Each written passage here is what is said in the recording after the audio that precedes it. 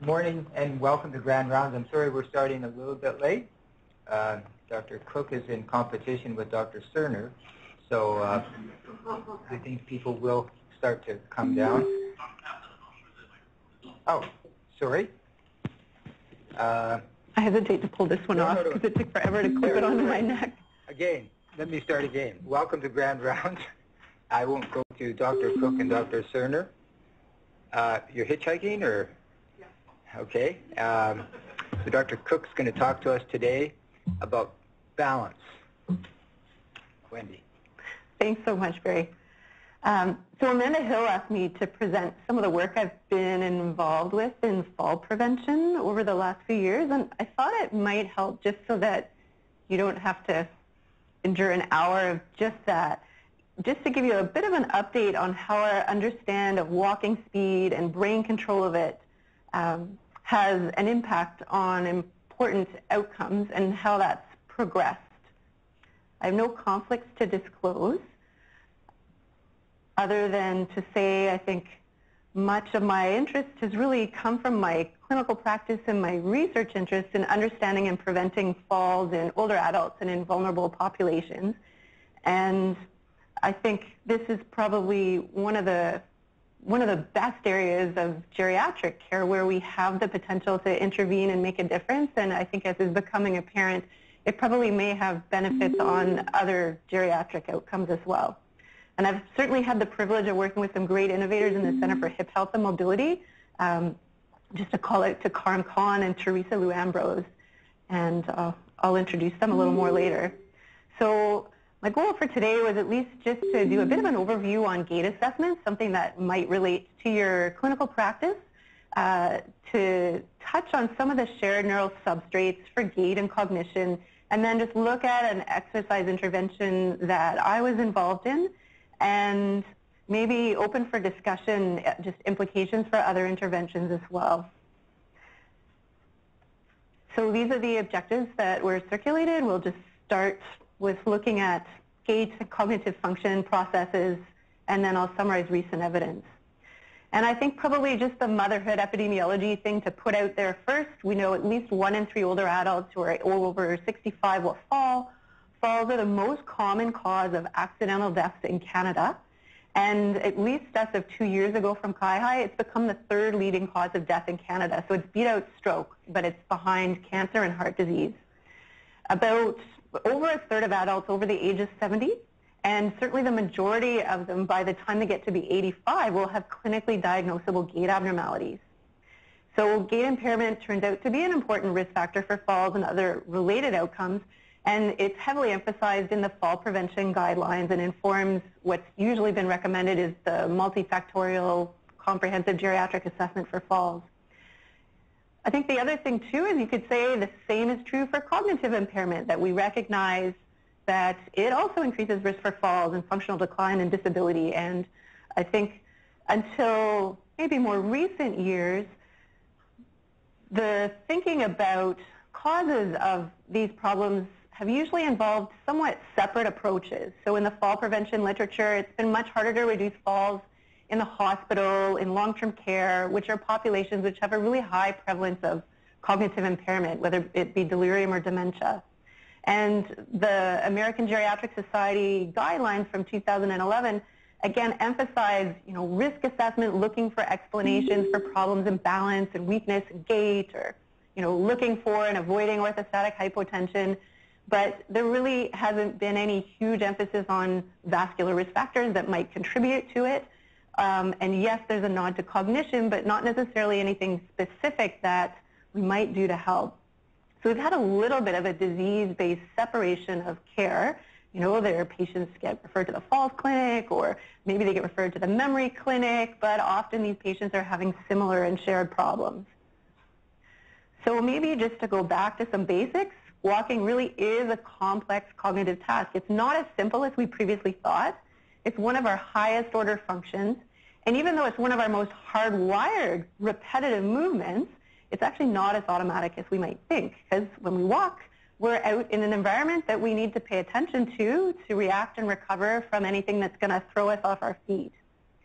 So I'm hoping that I can convince you that gait, and especially gait speed, is a potentially useful summary index of aging, and maybe even across the lifespan. So I'll just sort of go through a few ways that gait is assessed, and you're probably pretty familiar with this. You know, we've all learned in our healthcare practice how to observe our patients for abnormal gait patterns for a long time. But there are other things that our walking patient can tell us and show us. So one of the most practical ways to measure gait is someone's usual gait speed, and that usually ends up being expressed as meters per second, and you would just ask someone to walk at their usual comfortable pace. And in my clinic, I'm just using the stopwatch on my phone, and I'm timing them over a set distance. One of the common standards is 4 meters, but from certainly the Canadian Consortium guidelines, there's a recommendation that maybe even longer distances might give us better information, because you want to capture enough gait cycles that they're kind of in usual steady state to get an idea. But the point is that you would give them a little bit of a run-in so that you're capturing their usual pace. So if you were to do one thing, I think this would be a really good place to start and has, I think, the highest yield, and it takes less time than some of the other stuff I'm going to show you. Whoops, I think I've jumped a lot further ahead. I'll actually show you this first. So this is a figure from Middleton and colleagues who kind of put together some of the findings of multiple studies of different populations of older adults, looking at what a given gait speed might mean. Because if you measure it, you want to do something with it to use it to inform decision making or management. And I would encourage us to think about gait speed really exists on a gradient of risk, and it's recognized that for every 0.1 meter per second, there actually can be an increase in risk, specifically in 10-year mortality. So a 12% increase in risk for every 0.1 meter per second slower that your patient is walking at their usual pace. There aren't absolute cut points, but there certainly are some ranges to keep in mind. And I've just cut the line there at the 1.2. So you need to be able to walk at least 1.2 or better in some situations just to cross a signalized intersection. So thinking about, you know, the walking pace you need to get around in the community easily. This is also the range of gait function that's been associated or reflects healthy, successful aging. Then you go down to 1, and if you're going to remember one thing, remember 1 meter per second. This is almost like the precipice for vulnerability to bad things happening, kind of the cutoff in normal, otherwise healthy, independent older adults, where below this, we do start to recognize changes in mortality risk. So above a meter per second, you're generally above your age group for mortality risk compared to age or sex alone. It does have implications as well for other outcomes when we're care planning. We know that there's increased 30-day mortality after cardiac surgery if your gait speed is lower than 1 meter per second. It also predicts incident mobility limitation as well. So this is, you know, difficulty walking, it's American, a quarter mile, or to be able to go upstairs. It also is associated with reduced chance of functional decline or ending up in hospital over the coming 2 years in hemodialysis patients. Going a little further, now we're on the slope. So this is how fast you need to walk to outpace the Grim Reaper. This is median gait speed associated with median life expectancy. Again, another way to think about it. This gait speed also predicts survival after all types of aortic procedures. It was 0.74, but again, just that range, you're on the slope. And certainly this will now predict over the next coming 3 years the increased risk of having dependence in dressing and bathing, so ADL disability. This is also where we start to see an increase in falls risk as well. And in our clinic, it was 0.85 that correlated with elevated falls risk. Getting lower down, now we're starting to see increased mortality after other types of aortic procedures.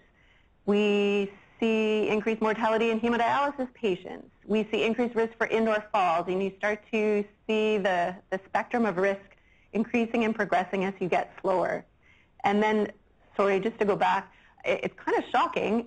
0.4 meters per second has been associated with the threshold of someone in hospital is considered independent enough to be able to walk on their own and has a chance of being discharged. And when you compare some of these other measures and prognosis, it gives you an idea of how vulnerable our hospitalized patients really are. So one other way that has certainly had a lot more interest and evaluation is to look at gait assessment as a mobility stress test. And that's through using dual task gait. So just because walking isn't automatic and relies on central control, it's a way to probe our cognitive control using a dual task, so walking simultaneously while doing something else. And some people have used motor tasks, like can you carry a glass of water? We've actually used it in our clinic as well, using head turns as the vestibular challenge, just to try and tease out what's causing this patient's balance difficulties that might inform what we do differently for rehab strategies. Most of the tasks, though, really to tap cognitive control are cognitive. So there's a bit of a hierarchy. Counting serial 1, so counting down from 100 is one example to do that while you're walking at your usual pace. Counting, naming animals while you're walking is another one, and then the hardest one is doing serial 7s while walking. And it gives us an idea at least of how our patients are using those shared brain resources. Because certainly, as we see with older adults, there are a whole bunch of other things that can impact on walking function that sometimes require increased attention. And the ability to use attention reserves and divide them appropriately is going to determine whether a person stays steady or not. One of the other things that we're able to measure as well is the idea of a dual task cost. So really that's just looking at the difference at how fast you walk at your usual pace versus how fast you walk doing an extra task, and then convert that into a percent. And what we've learned is certainly in general for dual task gait, people with cognitive impairment can't do this so well. People with dementia certainly can't do it so well.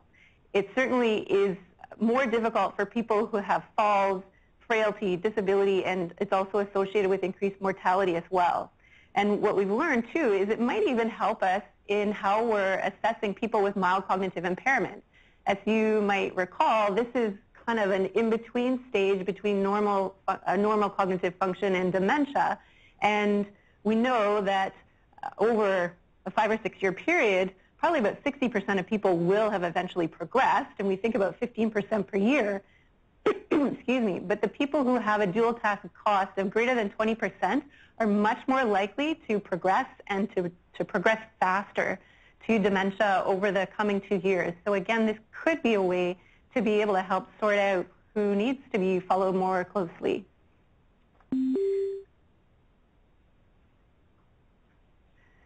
So I guess the other thing to think about, too, is there's a little bit of debate as to how to use it. It probably, practically speaking, if someone is already walking with a pretty good gait speed, this might be something else we could use to probe.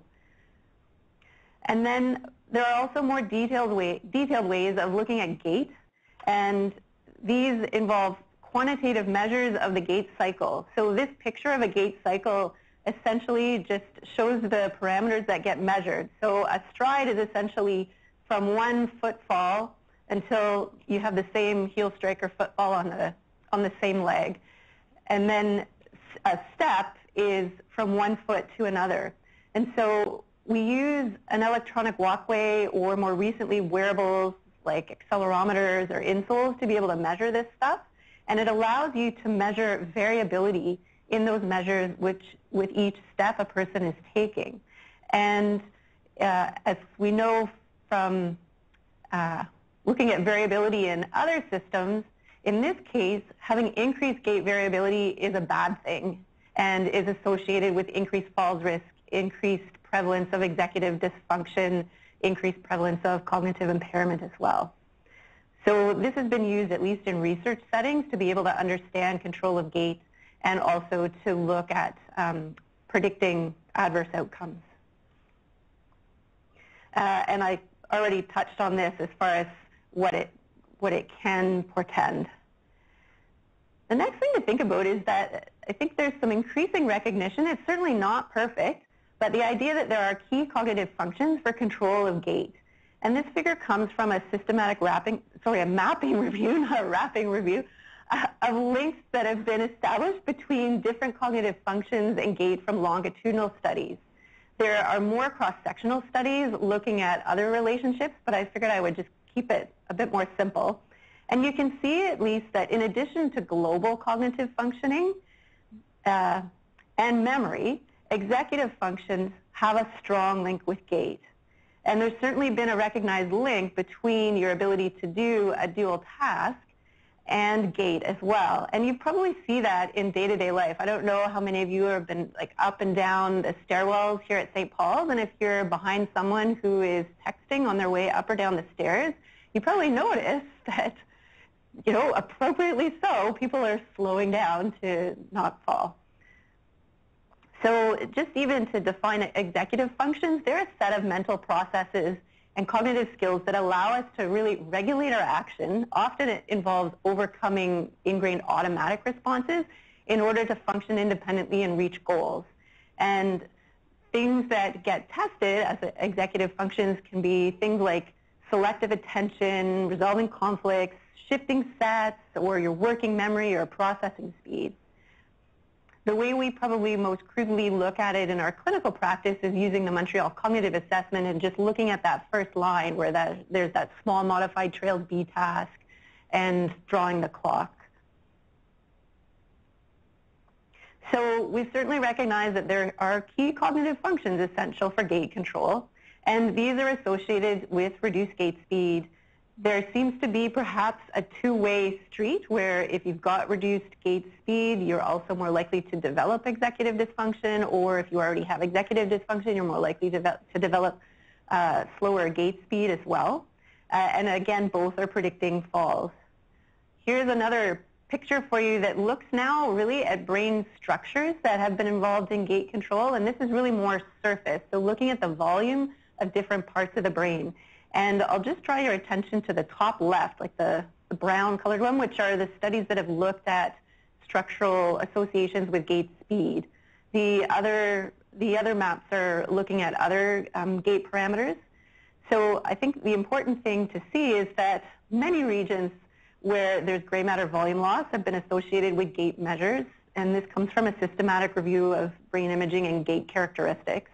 So the more dark or intense the color, so you can see, you know, in the frontal areas, also cerebellum, the more studies have found associations with gait speed impairment. So the take home is one, that there are a lot of areas involved, and the other piece there too is even just being able to see that these are some areas that we've also thought of as being implicated in the development of dementia as well. And just because there are so many areas, I think that also really draws our attention to the fact that the central control also involves ability for networks to connect and work efficiently, and really that depends on white matter. So for gait, white matter matters, and essentially anything that leads to white matter change is going to be associated with slower gait. So it's prevalent in people who fall. It's prevalent in cognitive impairment and dementia. It increased the risk of falls and cognitive decline as well, and there seems to be a dose response. The other thing too is that there's now, with ability to use even more detailed MR techniques that I have no expertise in, really they're able to tell us now about how white matter networks are working, and I think the really interesting thing is this is even before white matter hyperintensities are showing up on imaging. The other thing to know about is that it's not just white matter hyperintensities, but while we may commonly see many of these changes in imaging in our patients, I think the take-home message is that many types of covert, or what has previously been considered to be covert brain injury, are prevalent, but probably not benign as used to be thought. So this meta-analysis just shows how common it is in the wider population of older adults, where over 80% of these 14,000 participants ended up having evidence of white matter hyperintensities and perivascular spaces, and a smaller proportion had covert brain infarcts and microbleeds, but all types of covert lesions taken together were associated with an increased risk for dementia, stroke, and death. This study didn't look at outcomes of falls. So hopefully, even just as a recap, we can remind ourselves that abnormal gait really does end up being a bit of an early warning sign for abnormal aging and for vulnerable brains. And it can work like a composite index of brain health, and it's something that's easier for us to observe, measure, and recognize. And maybe it can help in identifying people who we could be focusing preventative efforts toward. And I just wanted to share this study with you that came out just recently along the lines of gait speed and aging not just being a geriatric thing. So this might actually work as a summary index of aging perhaps through a wider course of the lifespan and not just in the patients that I end up seeing. And just briefly, this is a study from New Zealand that took a 1972 birth cohort and did a whole bunch of studies over many years. They did neurocog batteries at the age of 3 and followed it up at age 45. They also measured a whole bunch of biomarkers associated with aging and ones you would consider for vascular risk, like blood pressure, BMI, A1C, leptin, and lipid levels, among others, and renal function.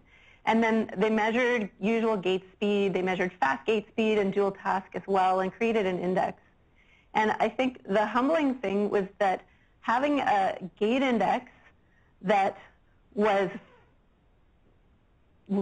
slower was already associated with demonstrating higher rates of physiologic aging. So they used this index to figure out if people were aging faster than their years. And it was humbling to see this is a combination of fast gait speed. So these numbers look a lot faster than the ones that I just presented to you for usual gait speed. And I think the usual gait speed for this population at age 45 was I think it was around 1.3.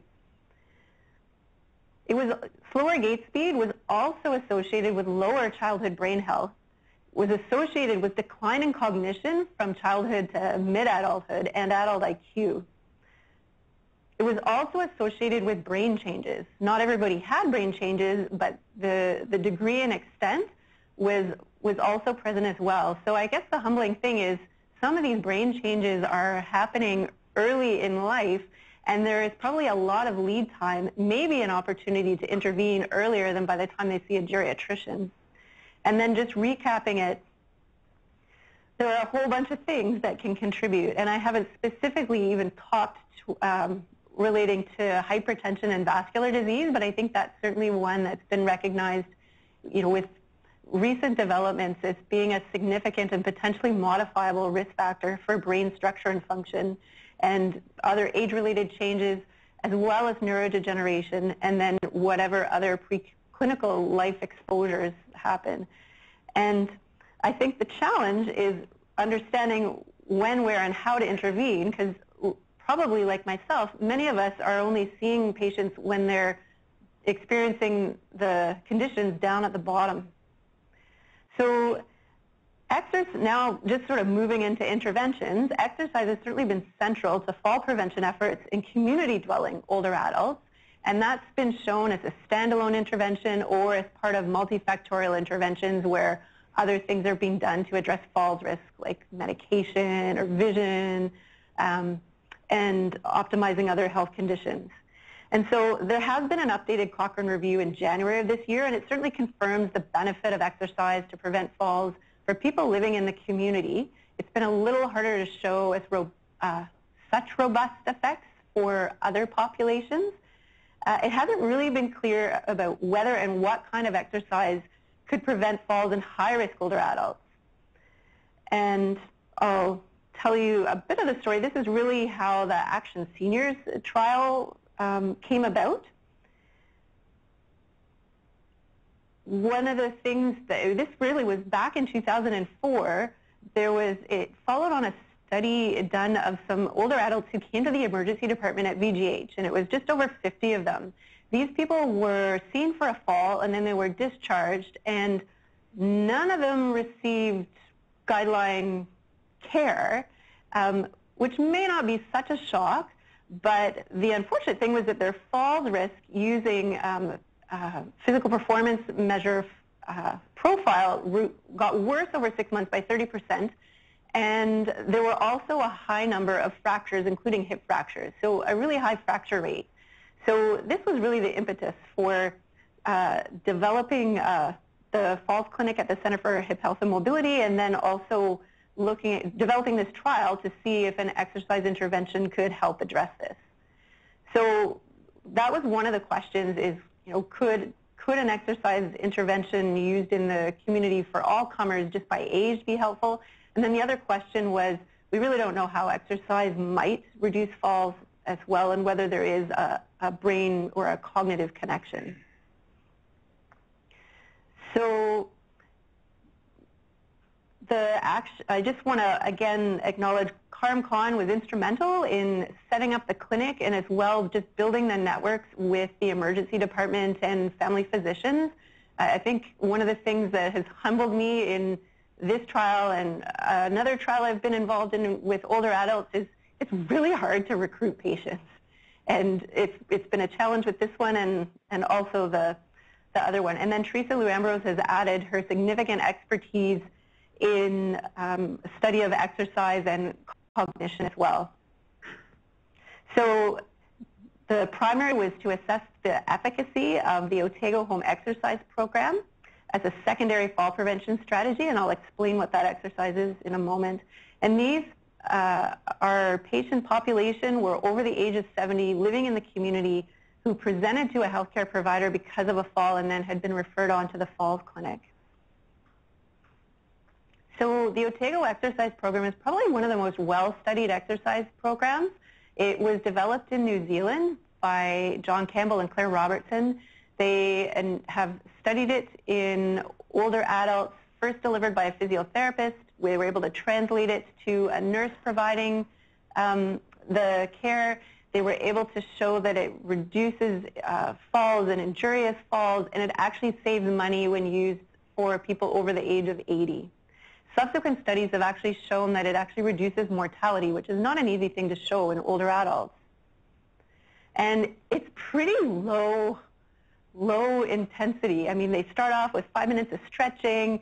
They're doing leg extensions with an ankle weight. They're standing up and doing leg bends, and then balance. Balance training involves squats, heel to toe, you know, side steps. It's not super complicated, and it's not terribly intense. And maybe that's some of the appeal and the effect, that it maybe it's doable. And the expectation is that people will do this, the strength and balance exercises 3 times a week, and then walk at least 2 other days of the week. And it does involve some support with visits by a physiotherapist over the first couple of months, and then as well supportive check-ins. So just a little bit more about the study participants too. There was a little bit of greater selection, that these patients were not enrolled if they had dementia or any other neurodegenerative disease, stroke, or hip fracture. So they're not exactly like all the patients who come to see us in other healthcare settings. They also had to have evidence of a higher falls risk. So they had to have had at least 2 falls in the last year, or they had to have slow movement. So they're timed up and go, which is the one where you stand up from a chair, you walk 3 meters, turn around, come back and sit down. It had to take longer than 15 seconds. A normal tug should be less than 10. Or have a composite measure of falls risk to be 1 standard deviation above the age matched. So for usual care, they were seen in the falls clinic by a geriatrician and received assessment, management recommendations based on the American Geriatric Society guidelines. And for the exercise arm, they received that plus the Otago exercise. We talked about the outcomes. In order to prospectively follow falls, you need to follow up on people pretty regularly because it's been well recognized that people will forget. So the standard is usually monthly fall calendars and then telephone follow-up. There were other secondary outcomes using some neuropsych tests of executive functioning, and the one I'm showing you here is the digit symbol substitution test. And it's been shown to be pretty responsive, or I think pretty sensitive to deficits in general cognitive function, especially involving motor speed, where you have to copy and translate the numbers and symbols. There were other things that we looked at too, which are usual measurements of falls risk, lower extremity performance, and also gait speed. So this is the consort flow diagram, ultimately just to say that there was pretty good follow-up, and the adherence was so-so. I would say about it was 63%, so less than 2/3 were fully adherent with the strength and balance, but everybody was walking more than recommended.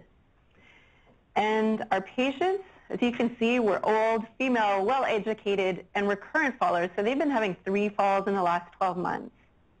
The other thing to highlight as well is that this group at least met the Montreal Cognitive Assessment criteria for mild cognitive impairment.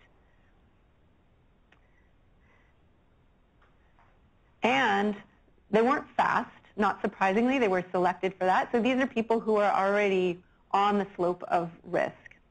And this is what we found. This is a graph of the primary outcome of cumulative falls between the groups out to 12 months.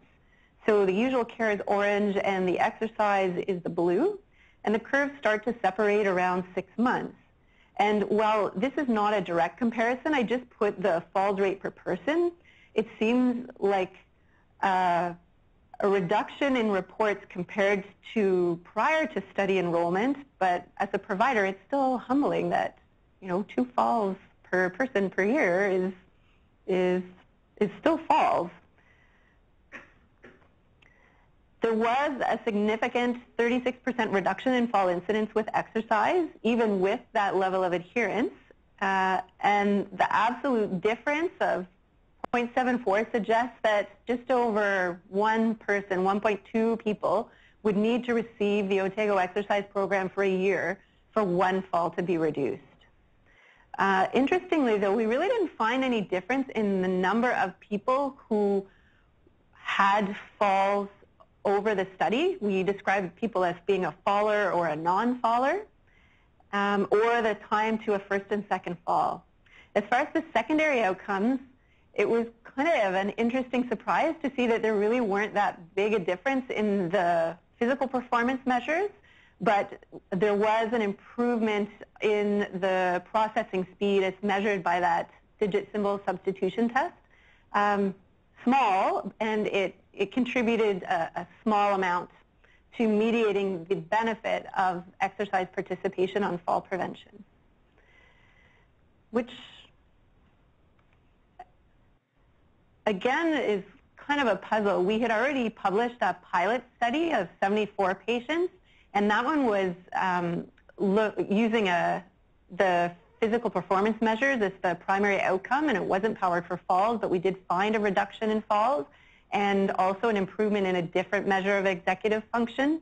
I think it certainly is a consistent effect that whatever this exercise participation is doing, it hasn't led to clearly demonstrated changes in physical performance, but it has been able to help reduce falls. Which then really brings me to implications. At the very least, we know that a physiotherapist supervised home exercise program using this Otago program, it can reduce falls in high-risk older adults, and it's not clear yet whether it may be just small enough gains in enough areas from practicing strength, practicing balance, continuing, at least as this population did, with lots of walking and aerobic activity that we do know can be associated with improvements in brain structure and function. Maybe that may have helped reduce falls. Maybe there was some benefit of exercise on the neural substrates. I think it's not entirely clear, Right now, we're in the process of doing an economic analysis as well, and I think one of the next things to think about would be how well could something like the Otago exercise program be used to apply in community care, such as making referral to home physiotherapy for the Otago exercise program for people who are either seen and emerged with a fall, for example. So I'll wind up there just saying I think general take-home messages would be we can and could continue to use gait to recognize at-risk older adults earlier in the course of life, potential decline over the lifespan, and that it does seem to be a helpful summary index of brain health and aging.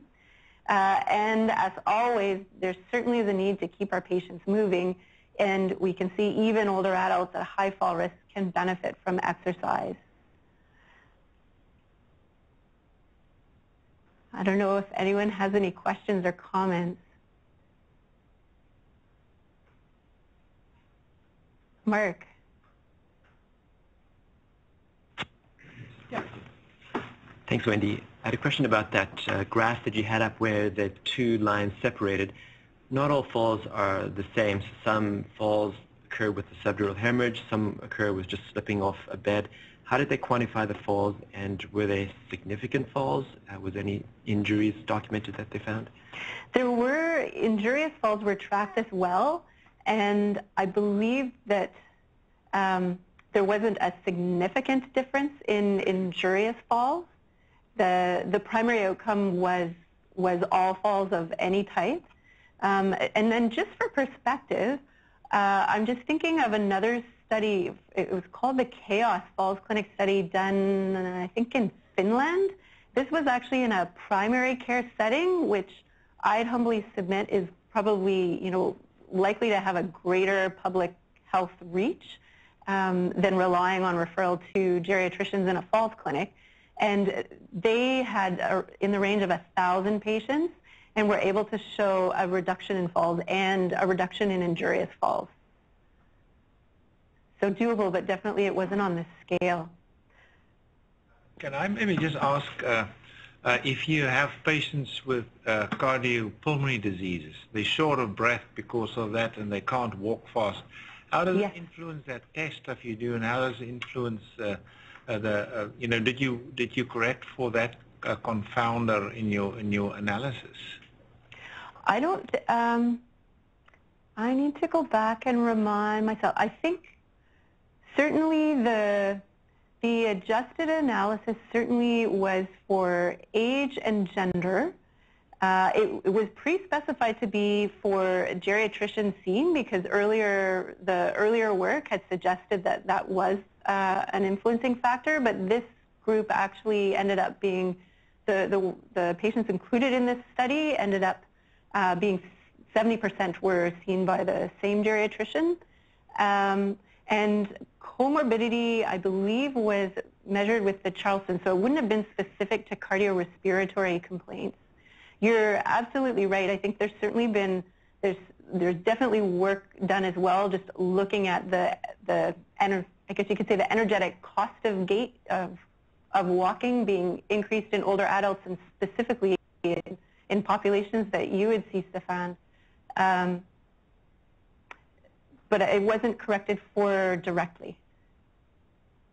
Wendy, how was in the PGH study that you pointed out, how were the patients assigned to different groups? And then that's the first question. And the second, what was the dropout from each of the groups? So was that for the patients who came to the emergency department and then after a fall? So that was an observational study, that was not a trial.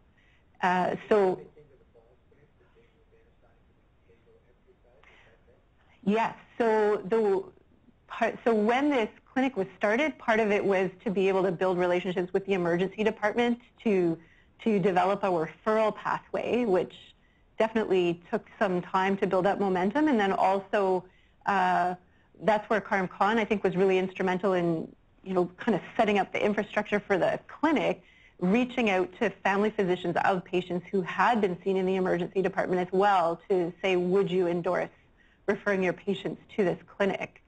So that was how the population was accessed.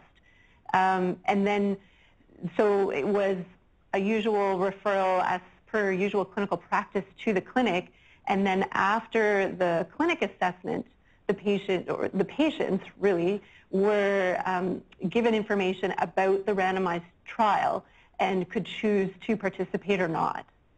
So is that your question? If they chose to participate, did they choose which arm to go into? Oh, no, it was randomized and blinded.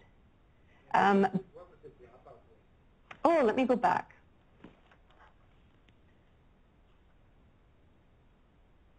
To here. Sorry, I need my glass. So of 172 in each arm, there were 146 and 150 who completed. And so the people who refused and were lost were similar between groups. Was that your question? Yeah. Okay. Yes. It's really fascinating, the slide with the different overall gait parameters and then the parts of the brain that were affected. I may have missed it. Was that neuroimaging or was that metabolism? It was neuroimaging. So that one was structural neuroimaging. Yeah. And then there have been other work looking at networks, but I think so few studies are available right now, and not everybody is measuring the same thing that it's not really clear. And has anyone exactly looked at subtle changes in motor processing, cerebellar testing? Can you already start to pick that up as well, that may be sort of part and parcel of the overall gait speed or cadence or whatever? You mean to correlate it with findings on the physical exam? I haven't seen any studies that are doing that. I think most of the studies being reported right now are looking at MRI techniques, either structure and or function, if you will, and gait parameters. Yeah, that's what we would want to know as clinicians. Yeah, but there certainly has been this concept of I think it's described as the motoric cognitive risk syndrome, where people with early changes in gait are also likely to have early changes in brain function, probably most recognized as cognition, but it could be showing up in other ways too. Sorry, Barry? Well, in the New England Journal this week or last week, there's a study published on the finding of atrial fibrillation. You may have seen the study, Mm-hmm. where people are they had 49,000 people enrolled in 8 months. It's a fairly large cohort. You had some trouble recruiting. Definitely. Yeah. So this was a study sponsored by Apple for those people that were wearing Fits. The Apple Watch? The Apple Watch. So they entered the study. You needed the watch and you needed some form of Apple app to record it. So I'm just thinking about your population. Yes. And maybe you could get Apple interested.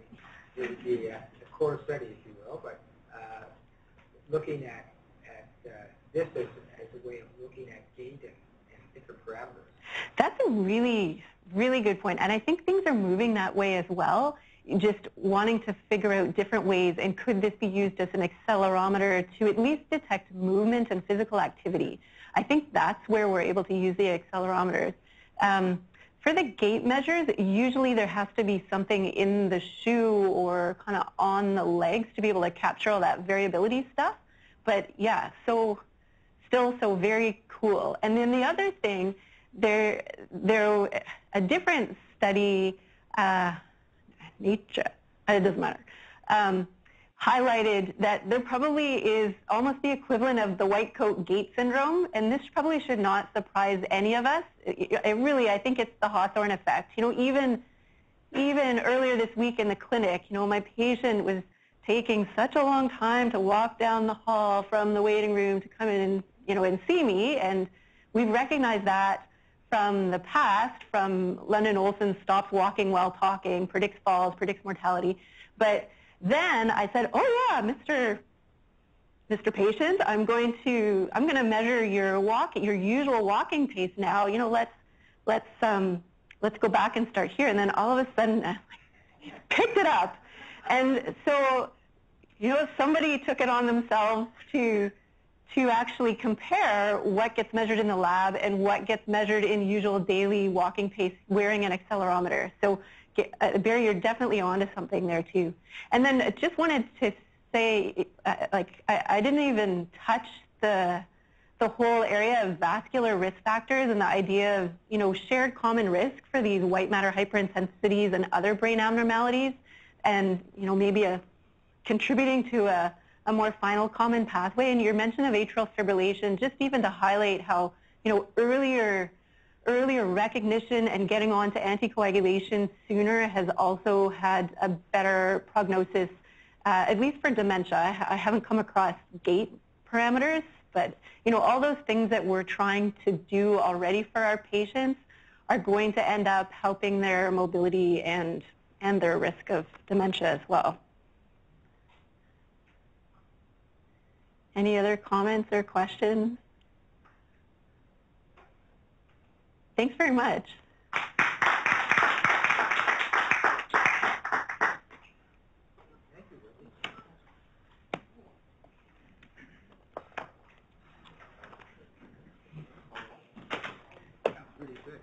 Oh, thanks very much. I'm trying to think how many of my patients have Apple Watches. Yeah. Well, there needs to be more. yes. No, and look at the studies. It's 49,000 people in 8 months. Yeah. A study that would recruit 49,000 people in 8 months. It's amazing. Yeah. Yeah. I still think it's still very hard for engaging frail older adults or anyone with cognitive impairment. Like the other study I was alluding to was trying to get people after a hip fracture to come